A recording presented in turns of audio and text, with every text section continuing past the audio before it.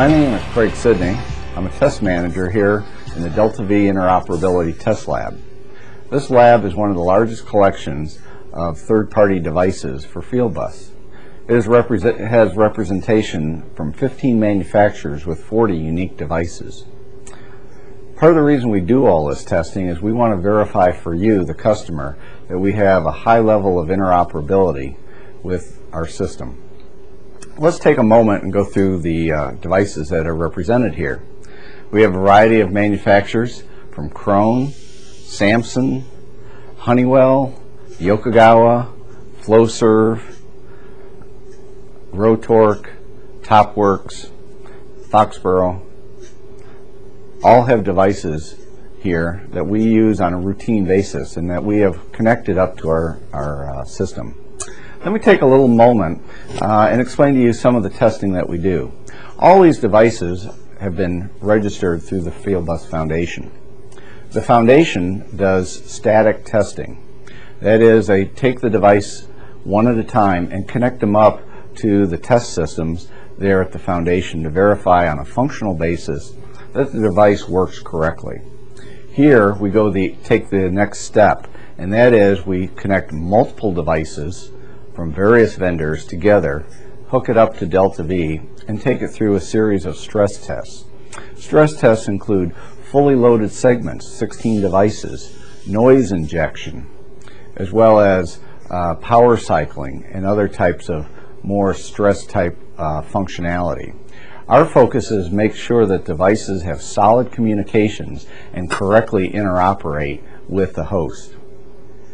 For our demonstration today, we have a fully loaded segment set up here. We have multiple vendors represented on this segment. We have vendors from Yokogawa, Endress+Hauser, Burkhardt Weir, Flowserve, as well as Fisher Controls and Rosemont. We have 16 devices on this segment with all the links fully loaded. We also have SMAR included back here.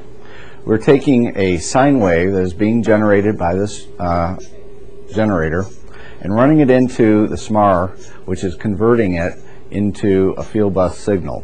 That is being published on the bus to one of these devices that has the PID, and then is being published to this device, which has the analog output block.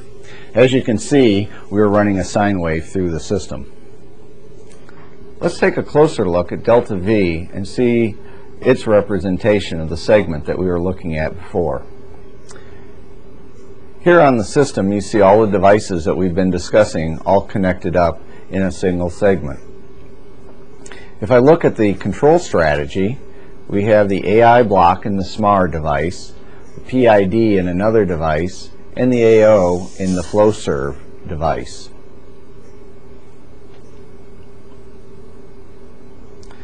We then take a look at the graph, and you'll see that the input signal and the output signal is going through the system, showing that this is a live segment. Okay, let's go back to the Explorer for just a moment. If we come up to our library of Fieldbus devices, here's a list of devices that have already been tested with DeltaV and have been included on the CD. As you can see, there's 15 manufacturers here. One of these, Endress+Hauser, had a device that we had used when we passed the host interoperability system test. There's many other devices. All these devices have been included on the CD and are available for your use when you load the software in the system. The advantage of the library allows you to merely connect a DeltaV or a Foundation Fieldbus device to your host and then commission it. Of course, there'll always be new devices that come out after you've received your host system. In that case, you can go to our website, www.easydeltav.com, at the /FDA, which is our Fieldbus Device Assistant, and get new device support files from there. Those can then be imported into our system. Of course, you may always choose to use any device from manufacturers that we've not had a chance to work with and have tested. or is not included in the library. In that case, you can go to the manufacturer or to the Fieldbus Foundation and get their support files, which are their DDs and CFF files. Those files can be added into DeltaV using our device add utility, as shown here.